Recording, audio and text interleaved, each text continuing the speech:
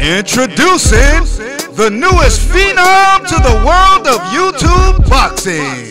What is he? Some kind of musician? Mom, I think you need a new phone. He's a speaker of some sort. I think he's all of that, guys.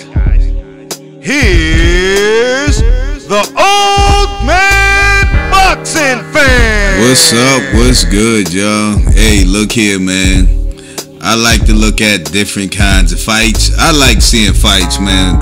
And I'm not gonna tell you I'm touting these guys real high, but what I get out of it is I get the pleasure of seeing a story unfold, if you know what I mean.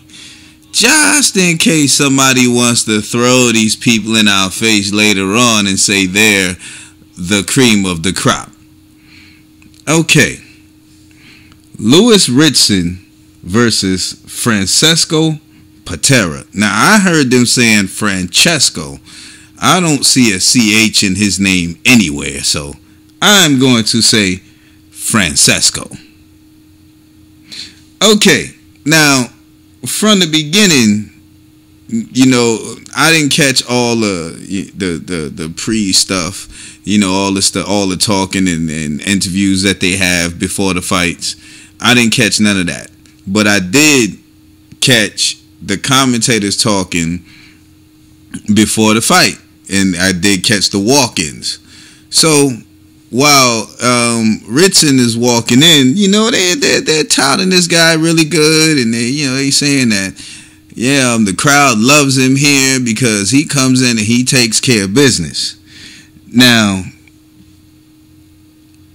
when the other guy came in, of course, you get all the boos and everything, and then the fight starts. So as the fight starts, I'm watching Ritson, and I'm listening to the commentators. And the commentators are saying something like, Hearn calls this guy Jordy Golovkin because of how he fights. They say his style is Golovkin-ish. Now, when these commentators start talking like that, what automatically clicks in my head is, okay, this dude, so I guess this dude is going to come in here and he going to come in here guns blazing. Because that's what they try to make Gennady Golovkin look like. Sure enough, first round came in, guns blazing. And he got strong jabs, you know, and Patera was going to the body. He was putting in work in that body, and he was moving around, but not as much. He was getting caught by some pretty good shots. Ritson was cutting off the ring pretty well. He was doing all of this good stuff. And I'm like, yeah, you know, the guy looks strong, but that's all he's doing is coming straight forward, cutting off the ring, and throwing hard punches.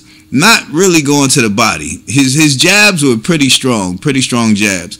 So as I'm listening to them, you know, throughout, I say up to the fourth round, one of them decided to say that he's a former soccer player, a.k.a. football overseas. And I'm like, so as, you know, the fight's going on, and I noticed something. They're starting to get these guys from other sports and bringing them into boxing, which rarely works. You know, it rarely works. And they put them in there, and these guys come in with a style that's like this jump. They jump in. If you guys want to see the Sean Porter type styles, start watching those guys overseas.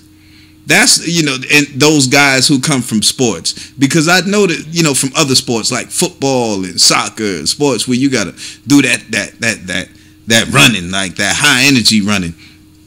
And when you notice, when you look at them, you notice they have this, they want to jump in and jump out, you know, and I do notice that.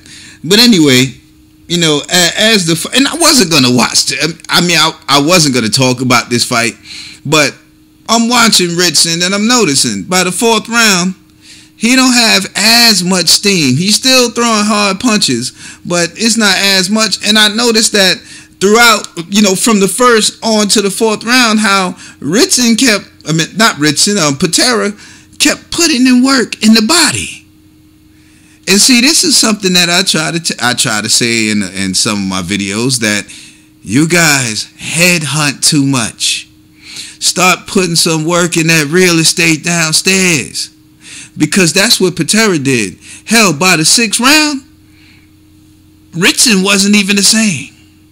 He was getting hurt. He was getting rocked. He didn't know what to do. He tried to box. He couldn't really do that too well. And Patera was taking it. I mean, look, man, Patera had, by the 7th, 8th round, Patera got all kinds of bounce in his step, everything, because he took everything Ritson can throw at him. Ritson was throwing he's throwing every haymaker he could from that first to the around the 5th and 6th round. He was throwing what he could, as hard as he could. But the one thing Patera did is Patera stayed in there and he kept going to that real estate.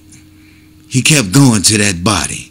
And see, I enjoy watching fights like that when I hear the storyline, because what they were saying is Ritson supposed to run over Patera. So I'm looking for this now. You know, I'm looking for it. And when it don't happen, I'm like, So, Mr. Eddie Hearn, this is like the 3rd time I done seen one of your boys get their knots rocked, man. I don't think you too good at picking fighters.